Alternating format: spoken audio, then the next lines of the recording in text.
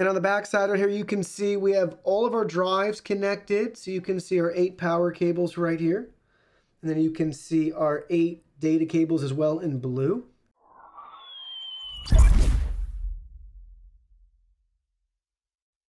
Hey everyone, Digital David here. Today in this episode of Newegg Now, I'm going to be building my very own NAS featuring 112 terabytes of disk storage space, as well as 2 additional terabytes of SSD storage for our cache drive. These drives were provided by Lexar. Newegg is sponsoring today's video, but all the other parts and components were purchased by me. That being said, any opinion expressed in this video is strictly my own. If you're interested in anything you see here, the links will be in the video description. Now let's go ahead, let's look at our parts list. So here are all the parts and components on Newegg. You can see our build came in right at around $3,000, but this does not include the extra $70 I spent on an HBA card from LSI on eBay, so you have to factor that in as well.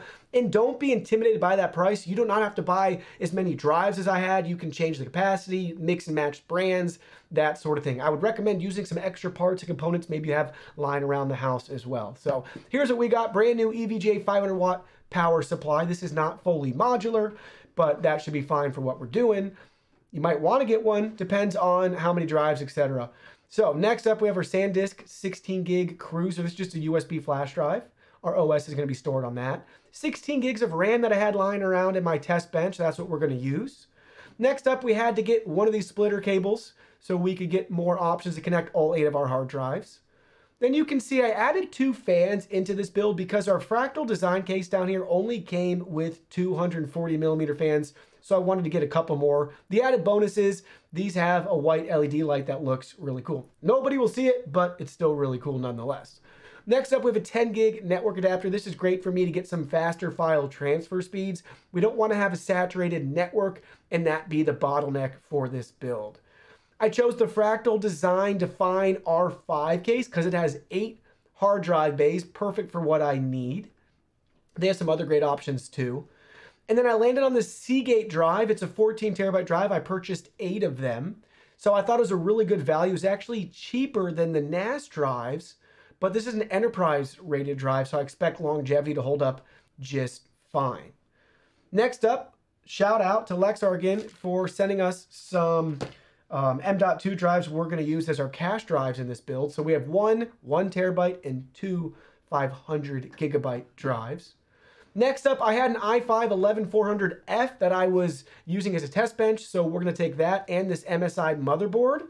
Currently out of stock, but hopefully when you're watching this, it'll be back in stock, but I'm going to be using those as kind of the brains of the operation. And on my test bench, I already had this Cooler Master Hyper H412R compact CPU air cooler installed, so we're going to keep using that cooler as well. So that's a quick look at the build, again coming in right at around $3,000, but you can mix and match. You don't have to spend that much, or you can exceed me, one-up me, flex on me, and spend even more. Now let's let the fun begin and get this thing built. So the first thing we're gonna do with this particular build is I'm gonna swap and rearrange the fans. So we have this rear exhaust fan and we have one intake fan up here. I'm gonna take the rear exhaust fan out and we're gonna move that up to the front, so we'll have 2 intake fans there. And then I have these 2 Corsair fans that we're gonna install in the back of the case. We'll do one for the exhaust and we'll probably do another one for the exhaust up top. So now you can see I have the rear exhaust fan uninstalled, and now we're gonna go ahead and we're gonna install it in the front panel. So you can see where the first one's already installed by default with the case, and we'll be able to drop this one right in there and install it. Fractal does give us everything we need. We have 4 long screws right here to mount the fan. Now you can see we have both fans installed on the front, so we can go ahead, we can clip this back on and get our fans installed in the back. So now you can see what it looks like with the fans installed right here. So we have the 2 Corsair fans in the back, we have a back exhaust, and we have a top exhaust right there. You may have noticed to get that top fan installed, and if you wanted to use a cooler or something else with some liquid cooling, you have to remove these panels. They're not magnetic, they just have a plastic clip that's difficult to remove, but then it just easily comes up too. It's really hard to explain. You'll just fidget with it for a minute and then it will come right off. So that's what we're doing right here. I may end up putting 2 of those panels back on depending on how loud it is and how good of temps we're getting. Next up, it's time to install our 3 cache drives. So you can see we have our Lexar NM620 drives. We have a 1 terabyte drive and we have 2 512 gigabyte drives, and we have 3 M.2 slots on this board that we're going to fill up with those drives. You can see, since I went ahead and I'm recycling my test bench right here, I already have the RAM installed, our CPU, and our cooler right here. So everything's all set and ready to go. So now we're gonna go ahead, before we put it into the case, we're gonna get our drives installed on it. So check out these drives. Again, we have a 1 terabyte Lexar drive followed by 2 512 gigabyte Lexar drives. So now you can see we got all 3 drives installed. So our 1 terabyte drives under our heat sink right here in Shield. Then you can see we have our 2 additional 512 gigabyte Lexar drives installed in our 2 remaining slots. So now we're ready to install our motherboard right here. The first thing we have to do to prep our case is make sure we have our standoff brackets, which are included, and we're gonna line them up where they need to go in position with our motherboard. So in this case, anywhere where we have A on the board, that's where we're going to install our standoff brackets. Once those are installed, we're going to go ahead and we're going to clip in our faceplate as well. You do not want to forget the faceplate if your motherboard has one. This is going to be when you want to install the faceplate, and then you're ready to place the board in. So now you can see we got the motherboard installed and fastened in place. Everything's looking great. Plenty of space in this case too so far. And you can see from the back side right here, we have our I/O shield properly installed as well too. Just make sure at this stage, guys, before you fasten it down, that you're not blocking any of your USB or anything else with the little grounding tabs. So there you go. You can see we're all set and ready to go.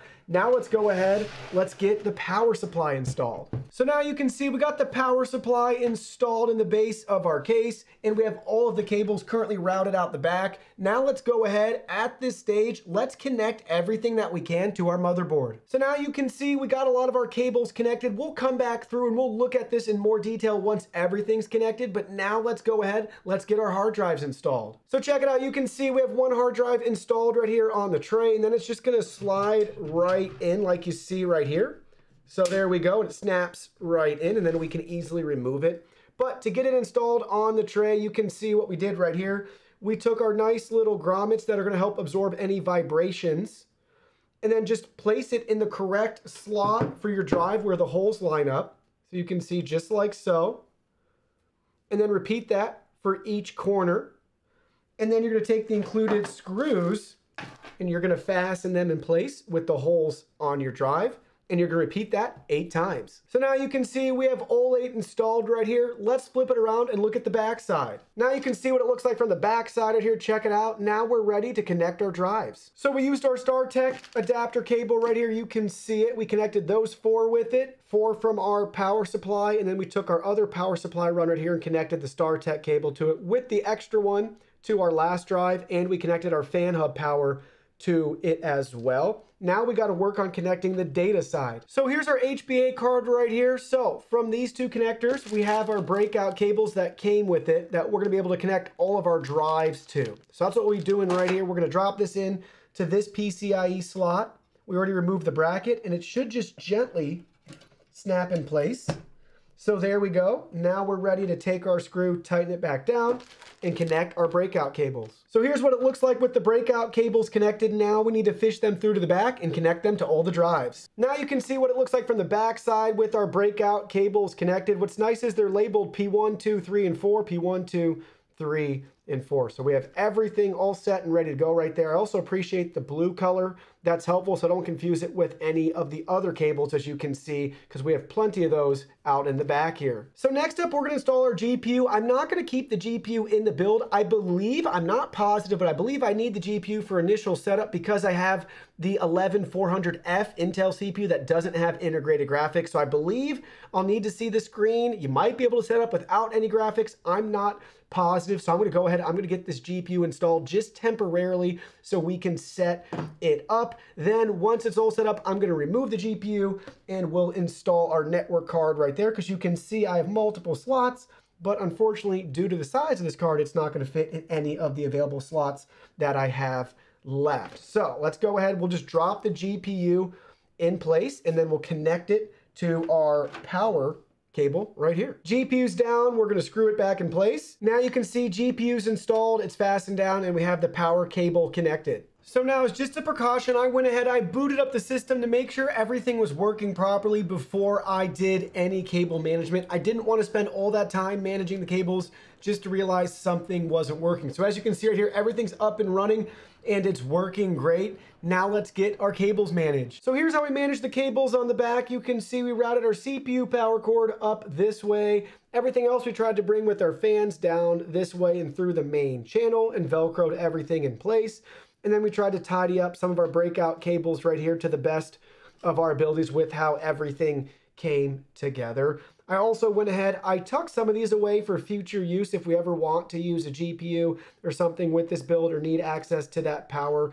It's right there, same with this one. So they're just kind of tucked down at the bottom. Now let's look at it from the other side. Now you can see from the front side right here, everything turned out really clean and it looks great, especially when these fans light up and illuminate everything. So it's really nice that we have our cables just tucked in and out of the way. As promised, here's a close-up look at all the cable connectors right here. So first up, we have our HBA card with our 2 breakout cables. You can see down on our motherboard, our header right there for our audio. Then you can see USB. Then we have our power button, LED lights right there. Moving further up, you can see we have our USB 3.0, our power to the board, and we have our fan connected right there to our fan hub.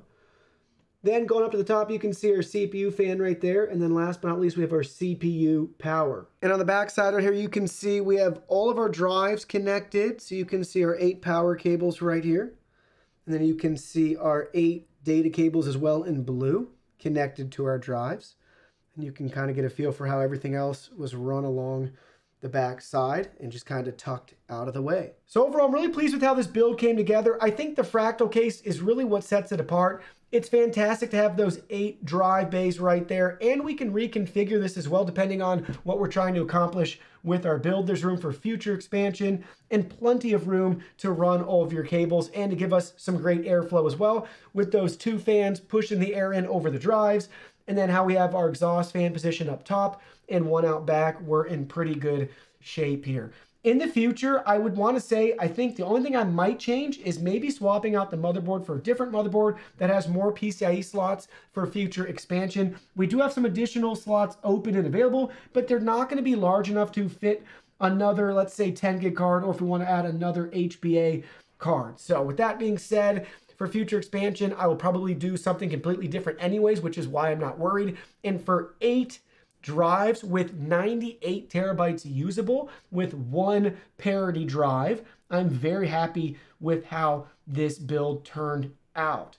Also, I want to point out, you can see we don't have the GPU installed. Technically, if you have your BIOS configured already, you don't even need a GPU at all if you're using like an 11400F like I am to go through the initial setup. As long as your BIOS is ready to boot from a USB flash drive, you should be good to go without a GPU, so just keep that in mind. I went ahead just as a precaution. I did use the GPU, but I didn't even need it, and I've booted up multiple times now without the GPU, and everything's working great, so I'm really happy with that. And we got our 10 gig card. That's working as well. So like I said, it came together really, really nicely. Super happy with how it turned out. The case is definitely my favorite part about this build, which is what I was expecting. But again, I can't say enough good things about how easy it is to install the drives. It gave you everything you needed right out of the box to just connect your HBA card and breakout cables, and you're all set and ready to go. Well, that concludes our video. Thank you so much for watching. Don't forget the product link will be in our video description below. Please go ahead, check it out, and do your shopping from there.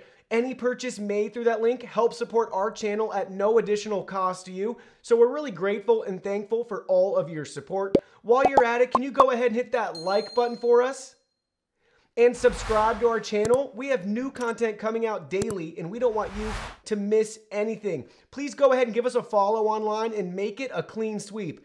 Facebook, Twitter, Instagram, Twitch, TikTok, Discord. You can message us on WeChat, check out our website, and join our free newsletter. Thank you guys so much for being here. Don't forget, new content daily, and we can't wait to see you in our next video.